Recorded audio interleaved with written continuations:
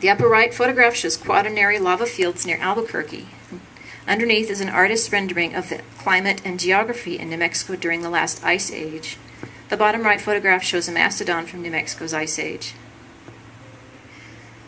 Okay, now we're drilling down, and we're going to be looking at New Mexico during the Quaternary.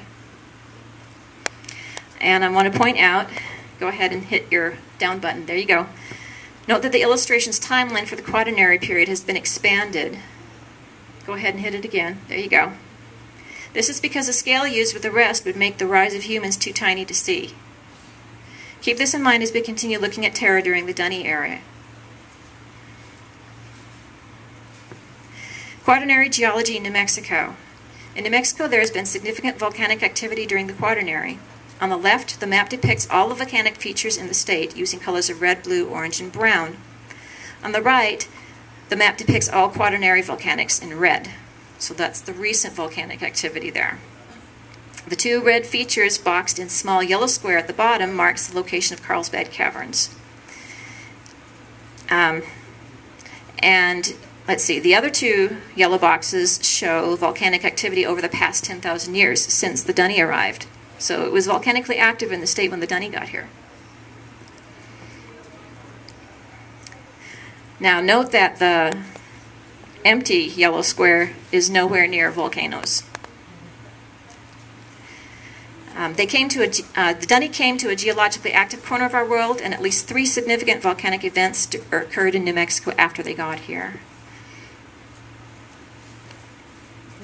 Yeah, go. There you go. These are quaternary changes in climate and vegetation in New Mexico. 20,000 years ago, it was much wetter and cooler in New Mexico. That's the upper left.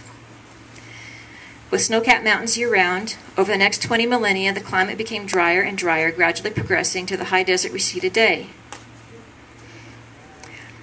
To the right of the upper left, we see it as it was at 10,000 years ago, or when the Dunny got here. The lower left shows it 5,000 years ago, and the lower right shows it as it is today. So the land has changed. It wasn't a desert when they got here. This one shows human evolution and migration. Here we bring humans into the picture.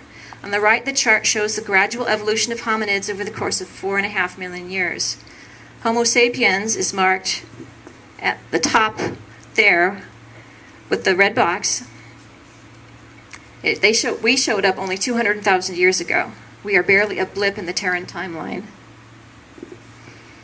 The chart on the left shows human migration paths from our African homeland since the origin of our species. The Dunny arrived to one of the more newly settled areas of Terra. Humans had existed as a species only a relatively short time. This is a fun one.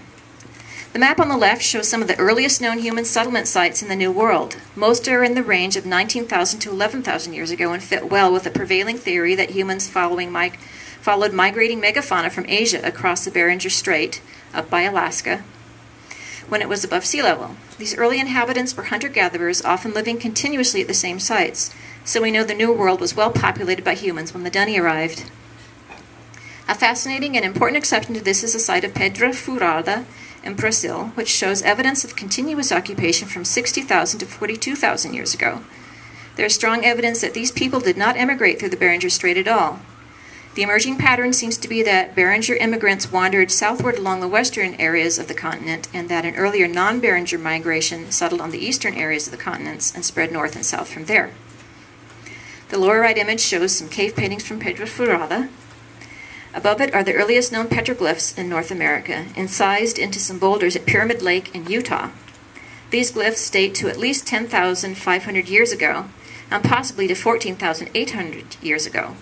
The projectile points are examples of Clovis at the top and Folsom below it, used by ancient mastodon hunters here in New Mexico. As an interesting side note, the New Mexico petroglyphs from more recent times are pecked onto the rock surface rather than incised. This difference in technique most likely is explained by the relative hardness of the Pyramid Lake limestone with a hardness of 3, that is, it's fairly soft stone, to the New Mexico volcanic basalt, which has a hardness of 6. Next, The map shows a broad timeline of human occupation across Terra.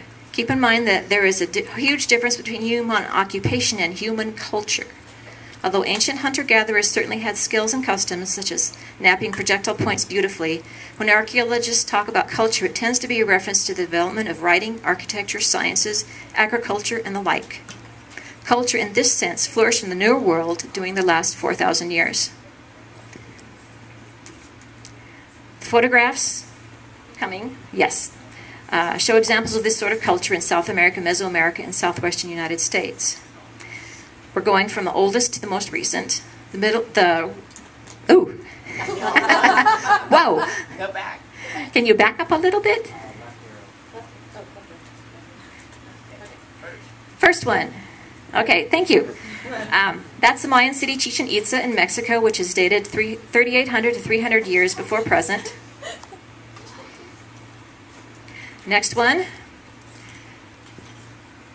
That's an Olmec head from Mexico, dated 3,500 to 2,400 years before present.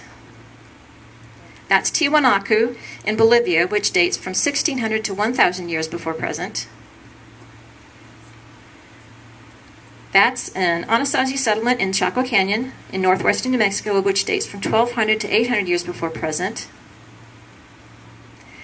That's Toltec city Tula in Mexico, which dates from 1,800 years before present. And that's an Incan settlement, Huayna in Peru, dated 700 to 500 years before present. And the last one is an Aztec city of Tenochtitlan in Mexico, which dates from 500 to 200 years before present. And they were there when the Spanish arrived. They were flourishing. Okay. True. Yeah, they didn't last long. Okay, this is part 3, synthesizing the evidence. Here we're getting into the identification and analysis of all the clues we have so far regarding the cleft and Dunny cavern location. Whether one only considers Rawa's comments about how the cleft is necessarily in New Mexico rather than Arabia, or whether one also considers the tree of possibilities and how it linked Renneref's descriptive book here to New Mexico, there seems to be something significant about New Mexico and some place in New Mexico that drew the Dunny here. So what might those things be? What sets our universe, our galaxy, our solar system, our world, and some place in the state of New Mexico apart from the other countless possibilities? What characteristics came together here that made it one of the best matches for Renneref's description? Geological clues. Let's start with what we can find from the Dunny.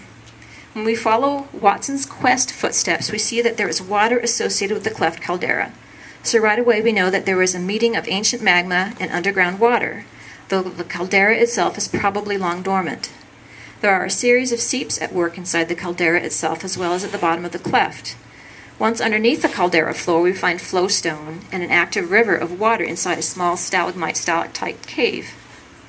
As we journey downward we are informed that the bottom of the great shaft is 3 miles below the Terran surface. When we reference Atris the Elder's map, we can see that we are less than halfway down. Following the map, we see a magma chamber at a slightly higher elevation than the lake surface in the main cavern, at about 6.5 miles beneath the Terran surface. So we know there is water near the surface as well as 6.5 miles beneath the surface, and there is an active magma chamber about 6 miles beneath.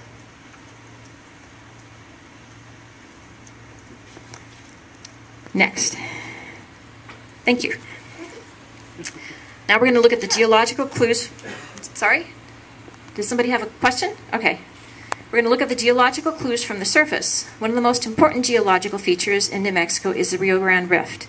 And I have a really long quote here, which I don't think I want to read. Can you summarize? Can I summarize? LDR.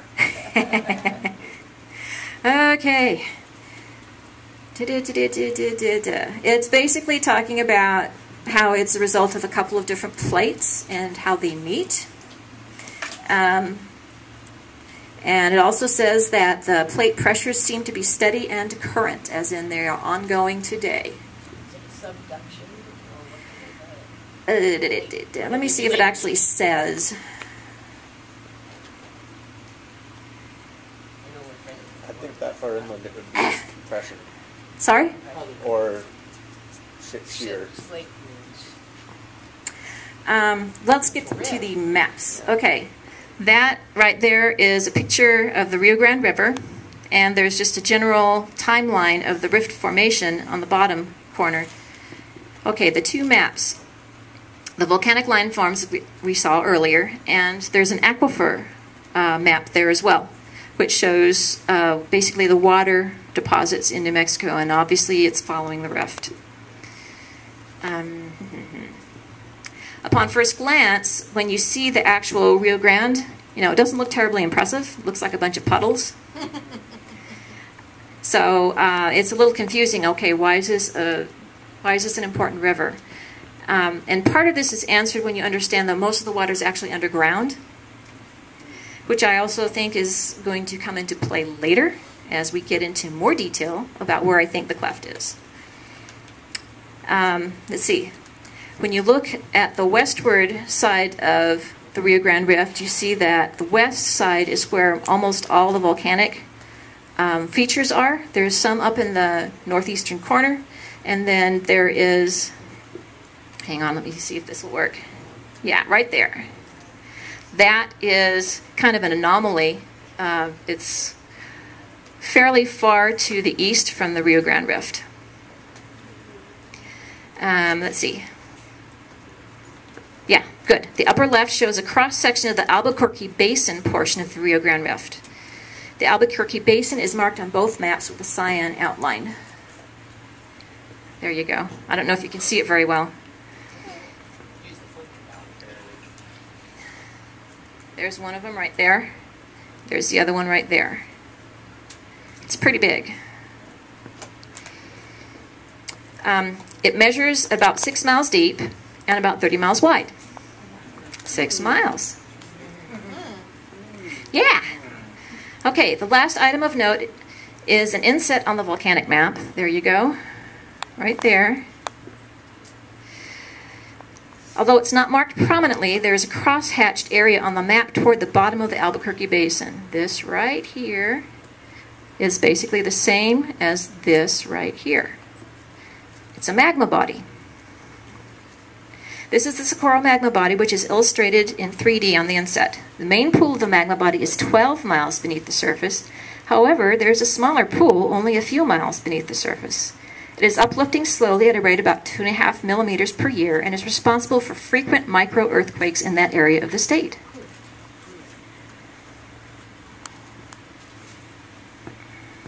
Historical clues.